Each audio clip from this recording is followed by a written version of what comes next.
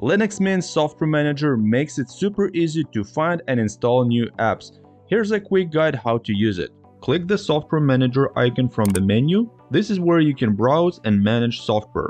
As you can see here, it shows you the most popular apps that you can try out. So you can search apps by categories, for example, accessories, phones, games, graphics, internet, office, programming, and so on. Also, there are the top rated ones like this math game for kids. Then there is a text maker, Firefox browser, Blender. But if you want to just quickly search for the one that you need, go to the upper search bar and type the name of the app you want.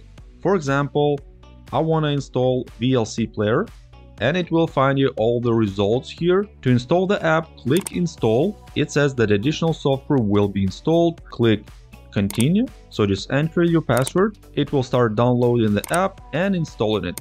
There we go. That was super quick. Let's go ahead and try it out. And there we go. This is our player.